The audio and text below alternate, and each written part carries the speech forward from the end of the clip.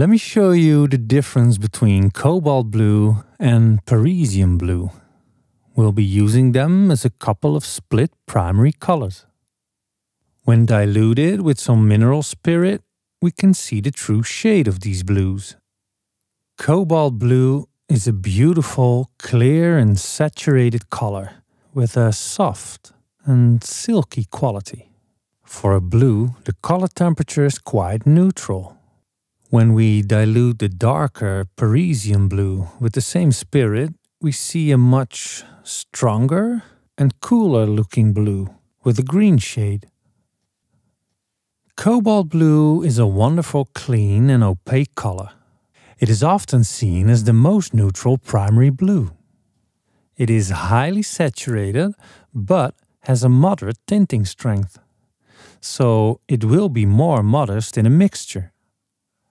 Mixing it with titanium white, we get these gorgeous blue colors with a very unique and soft velvety feel. Adding a lot of titanium white tends to mute it down a bit. Cobalt is often used for both painting landscapes with big clouds and blue skies, and also for modern, expressive and abstract paintings. A lot of famous painters love to work with cobalt blue. Let's take a look at this wonderful painting by Monet. We can see how playfully he used cobalt blue here, with more emphasis on color than shape. Just color and light.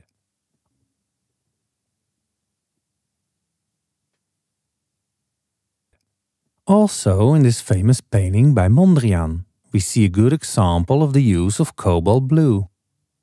Mondrian carefully created this blue color by building up multiple layers of different blues on top of each other, ending the top layer with a cobalt blue, gently balancing the warm yellows and reds.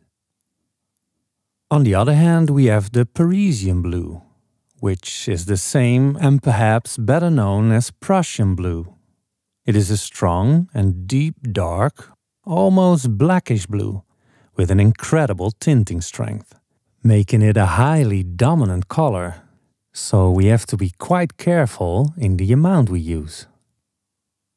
For example, it can be very beautiful to softly mute a vivid color, like this cadmium orange here, with a gray or a tiny bit of blue.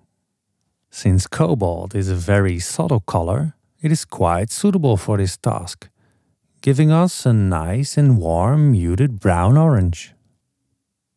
Parisian blue, however, is so strong that it's not so easy to softly mute a color down with it. Even a tiny bit will very quickly prevail or even ruin your whole mixture, turning it into a muted green in this example.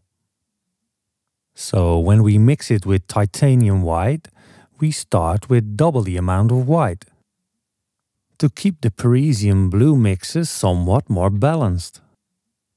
It right away shows the clear green shade of this paint, giving us intense blue colors that are cooler and also slightly muted. Here's a good example of the extensive use of Parisian blue in a painting by Mary Cassatt. We see how lively she painted all the sofas in different shades of Parisian blue, with its very distinctive and cool green shade. Old Holland Yellow Deep, a bright and opaque off-white, mixed with cobalt will turn slightly cooler, giving beautifully muted blues with a gray-green undertone. Very suitable for landscapes and clouds, for instance. The same Yellow Deep, although very opaque, does not have the tinting strength to mute down the stronger Parisian blue much, but will turn it quite a bit cooler, giving wonderful greenish aqua blue colors, drawing towards turquoise. Cobalt blue with cadmium yellow medium gives natural and warm greens, that are a little muted and have a somewhat reddish undertone. Again, very good for painting landscapes.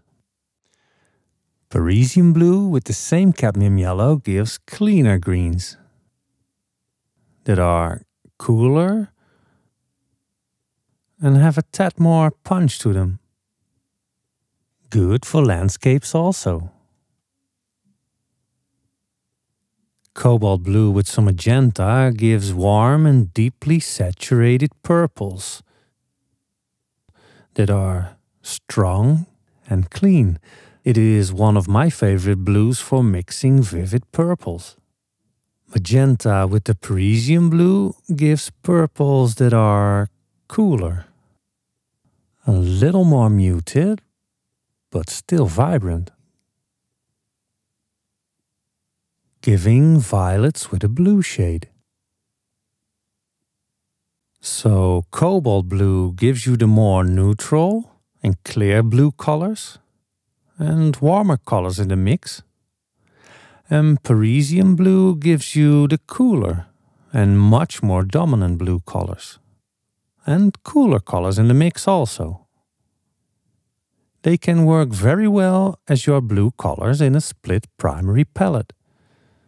I hope this video helps. Thank you.